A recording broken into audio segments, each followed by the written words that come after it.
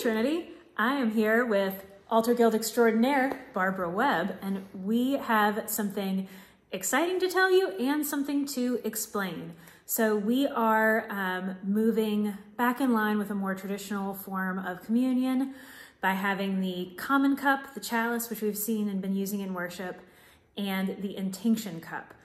And I'm also aware that intinction is not necessarily an intuitive word, and as communion is one of our most common divergence points from other Christian traditions, we thought we would just illustrate a few things for you.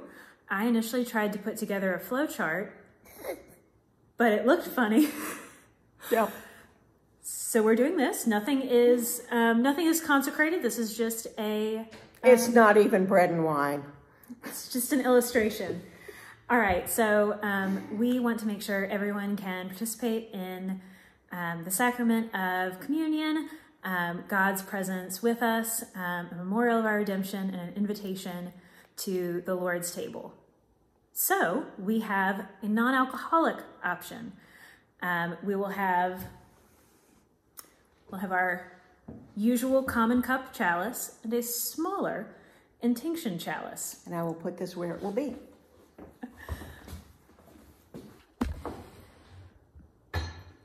So as you can see, that's on the shelf above the baptismal font. And so we'll have these options. We'll also have a gluten-free bread of Christ.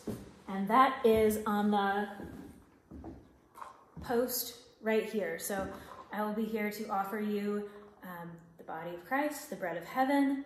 If you are gluten-free and need this, let me know. If you've been around, it's the one that she always has to run up and get for me. Yeah, that's true. Called out, but true. All right, so let's show you how to intinct. Okay. All Which right. is Right over there. here. Yeah. Change your focus. Okay. So you'll come up and you'll get whatever bread you use from Gail. And then you'll come over here and the LEM will be standing here, the lay Eucharistic minister, with the chalice. But if you want to have non-alcoholic or if you want to intinct, sipping, dipping. Not sipping and dipping, sipping, dipping, okay? And you dip. And Let's get a close-up on that action. Yeah. I'm going to bring this closer. Let's get a close-up. When you intinct, keep your fingers out of the wine. Just a little tip, you know, in the wine. Not all the way down with your fingers, okay? Now that's a flavor combination. All right, so... And the LEM will say, as usual, the blood of Christ, the cup of salvation. For the children that cannot reach it, he'll do the grand swap and hand them the small chalice for intinction. He will hold it down where they can reach it. He or she. Or they. They. The people that look like penguins will hold it down. If you have trouble reaching, you can ask the LEM to please hand you the chalice. Yes, asking, always a great thing to do. We just want to support your participation in communion and your participation in this experience of Jesus.